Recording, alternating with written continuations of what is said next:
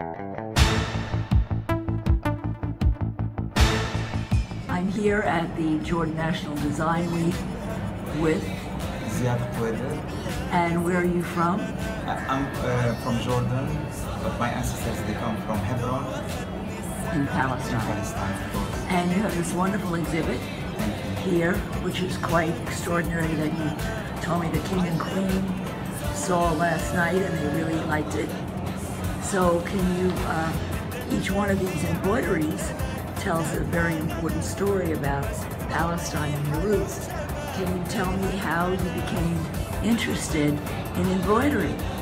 Okay, fortunately my family were so much into collecting the old thobe, the Palestinian thobe, the over 150 years old. What is Palestinian thobe? It's the dress, the old dress that Palestinians used to wear, and they used to, it was always handmade, and it was fully handmade. So I was a kid at the time, and I was supposed to take care of every few months. I'm the kid that would take them out to the sun so the material will not go bad, and then I would return it. And I got in love with them as a kid, actually. Did you watch the women embroider them? No, I never. And but if you look at the pieces and the technique and the coloring, it's amazing. So you taught yourself? Yes, I taught myself. Wow. I was inspired as a kid.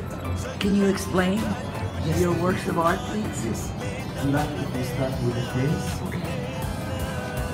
And this is a face from another world. You see here the eyes.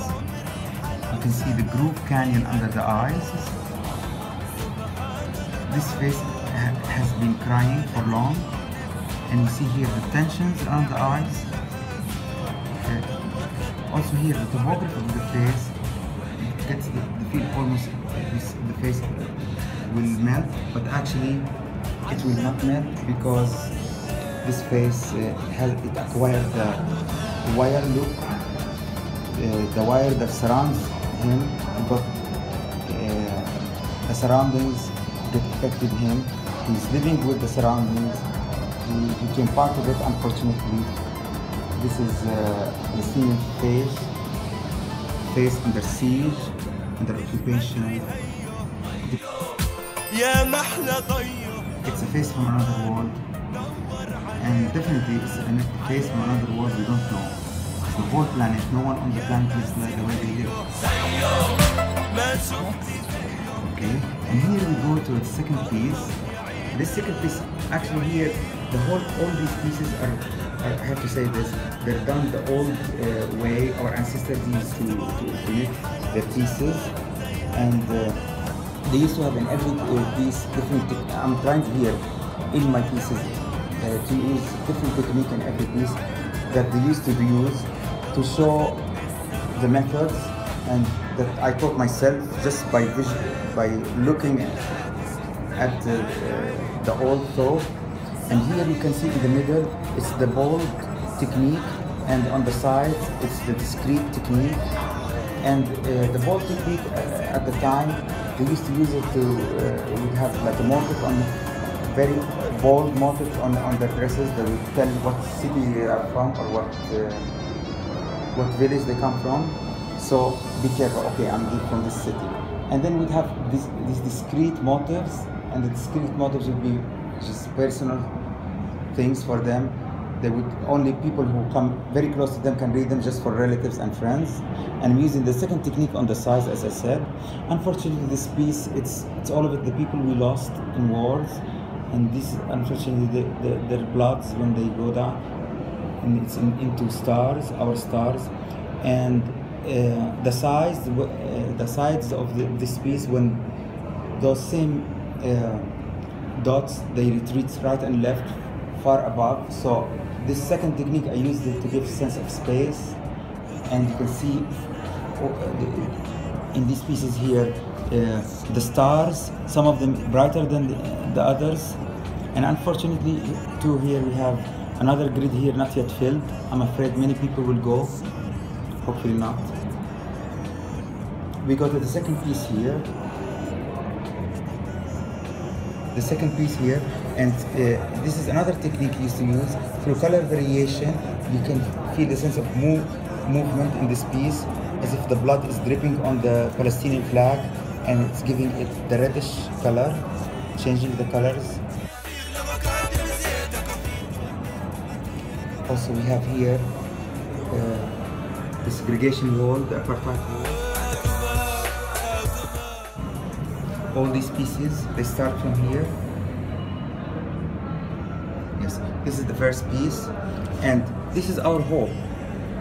Our hope that this wall one day will disappear, and you can see here almost you have like windows of hope start opening and more cracking, and even you have a flash here and there to more flash and more cracking, more into disappearing, hopefully one day, cracking, disappearing. Our hope, hopefully one day we'll have peace until it disappears. So the wall dissolves. Yes. Peacefully, I think. Peacefully. Yes. And here we have a bird flying full speed liberty. This bird is spreading his wings all the way. He's like an arrow. He's going very fast. He cannot believe he's free. Finally, he's following another two birds. They took their freedom a while ago, and they're enjoying it. This piece here, it's the kite that we play with when we're young. And here there's another technique too. And you see the different hues of red I'm using here. And this technique, our ancestors used to use it to show importance to the meaning or to the sign they're using, or to show wealth. So it's as if, although they are using cotton, but it would give the sense of silkiness. And here I use it for all what we've seen so far. Unfortunately, our route has been very bloody, and even, you know, the old days we used to go from Amman and would go to Haifa and Yafa and swim. It was fun. Our ancestors tell us all the fun stories and how everyone was living nicely together. So here our inspiration, you see the sides of this piece, around it you see the green and the blue, and this represents our hope to return back peacefully and the prosperity for all. This piece here for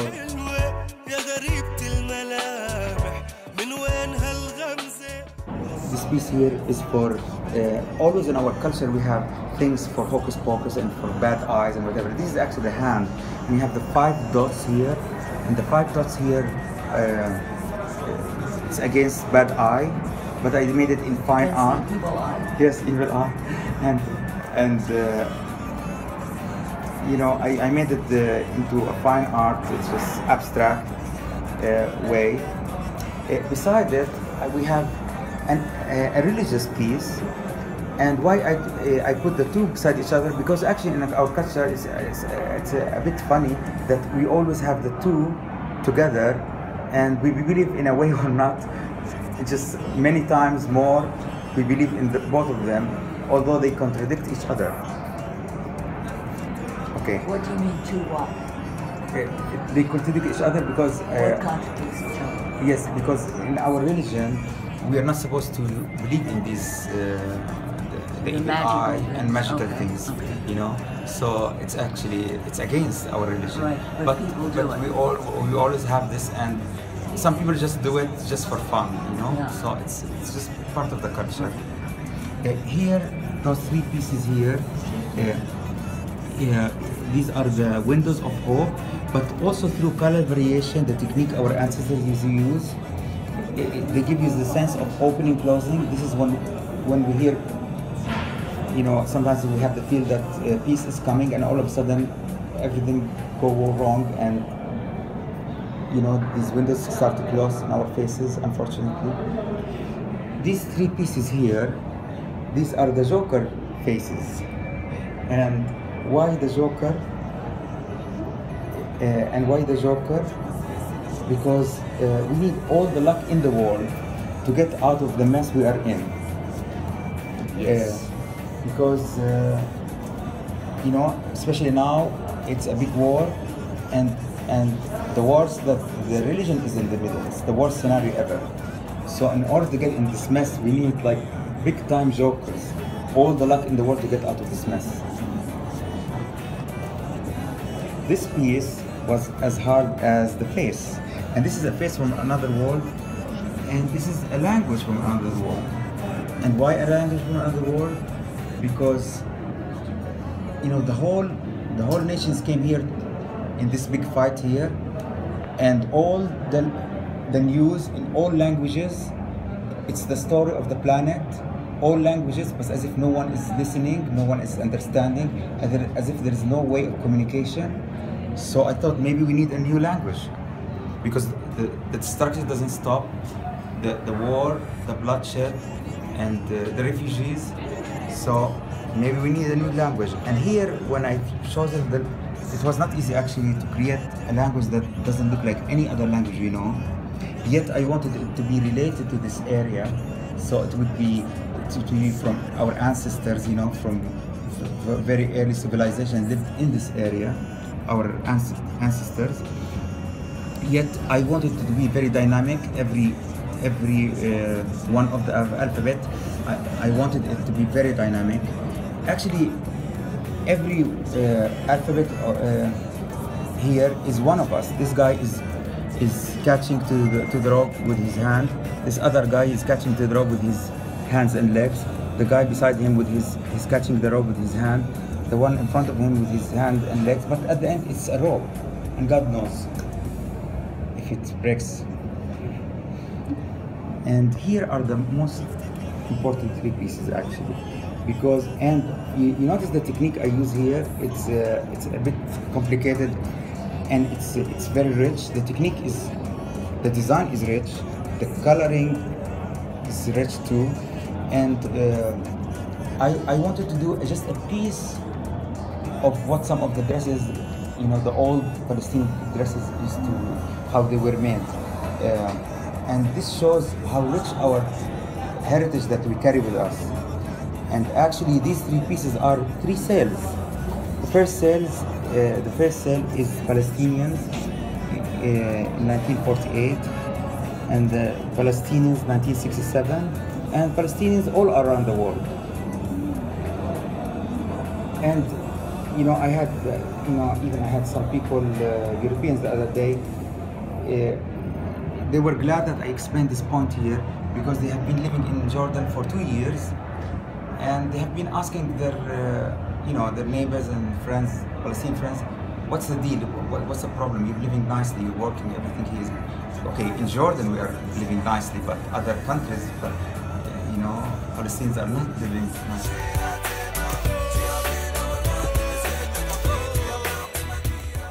So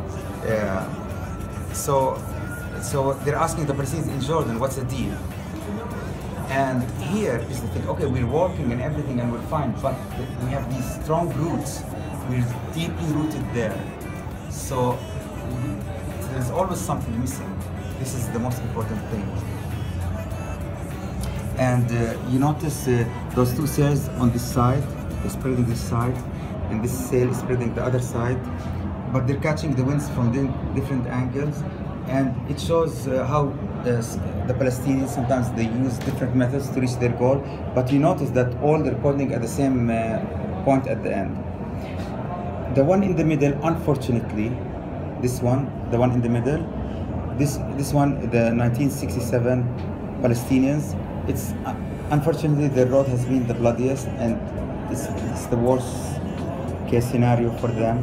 We are all in, you can see like we resemble each other very much, but this is the bloodiest, unfortunately.